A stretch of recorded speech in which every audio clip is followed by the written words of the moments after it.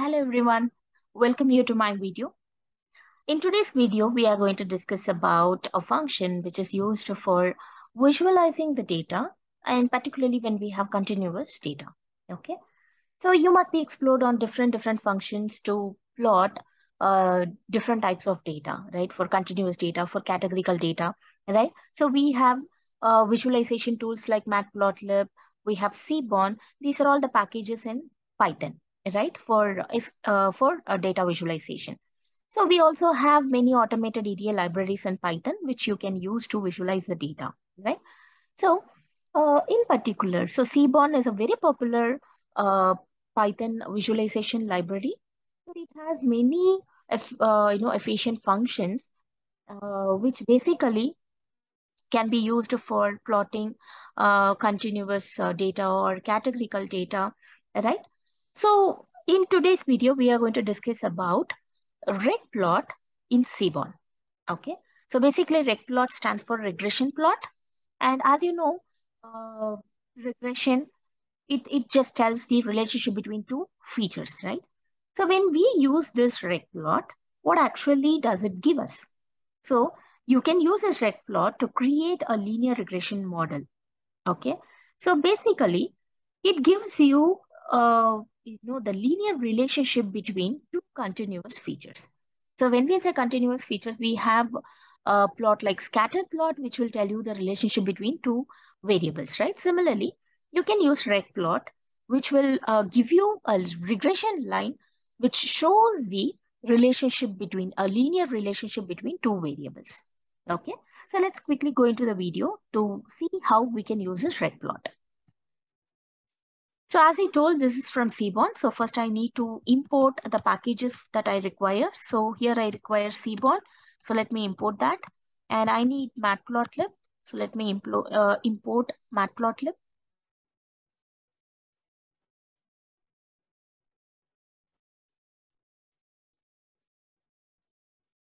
And let me import pandas. So these are the packages that I require. And now I'm going to show you an example, okay, for this regression plot. So let me take a data set. So Seaborn has many data sets, right? So I'm going to take one data set from Seaborn library. So let's say df is equal to. So here I'm using load dataset function to load a data set from Seaborn. So I'm going to take iris data set. So as most of you would be knowing about this data set, this is a data set about iris flower, which has 3 species in it, right? So we have 3 different species in iris flower, which is setosa, versicolor, and virginica, right? So this data set talks about the iris flower. Okay, so we have sepal length, sepal width, petal length, and petal width as the independent features. And based on the values of this, we are going to categorize it as either setosa or virginica or versicolor, right? So this is the data set we have taken. And here I'm going to take any 2 variables from this. As you can see, this all the independent variables are continuous in nature, right? So I'm going to take any 2 continuous feature from this, and let's use this regplot to find the relationship between those 2 variables. Okay, so let me call this regplot.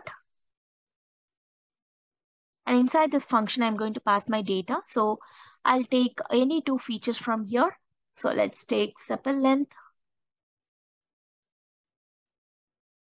So I'm taking sepal length as my x. For y, let me take petal length. So any 2 features we can take. So here I'm taking sepal length and petal length, right? So let's define the data.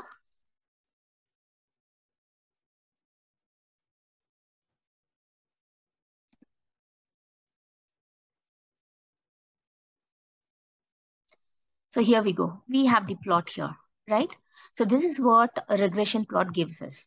So you can see a linear model being fit to the given data, isn't it? So and you can see that this reg plot is a combination of scatter plot and a linear regression line, right?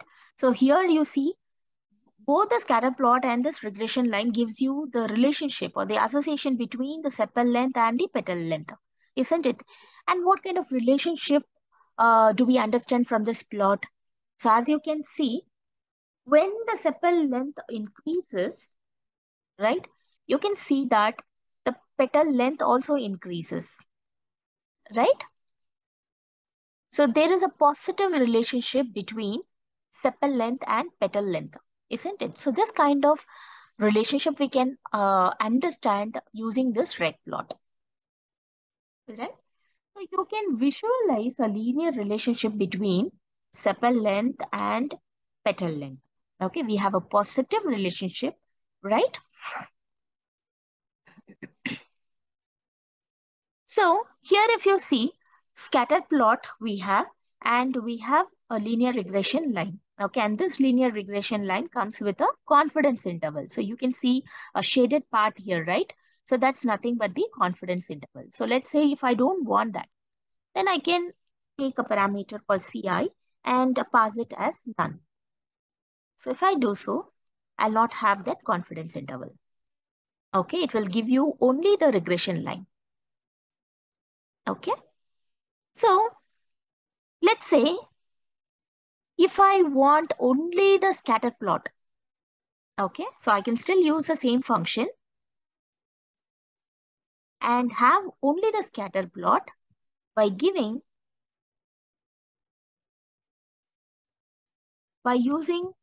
fit reg parameter. So I'll say fit reg as false. When I do so, I'll get only the scatter plot, right? And still you can see the relationship between these two features.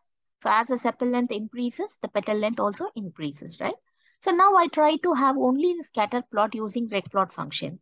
And let's say if I want only the regression line, I can still use this function. So I'll say, I'll take scatter parameter and I'll say false. So when I do so, I'll get only the regression line.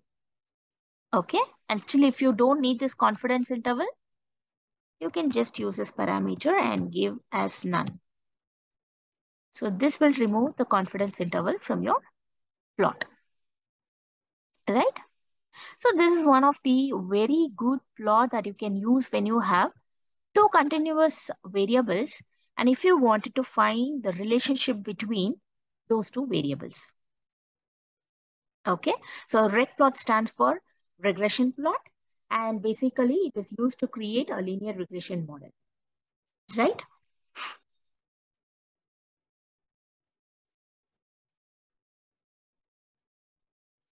Thank you.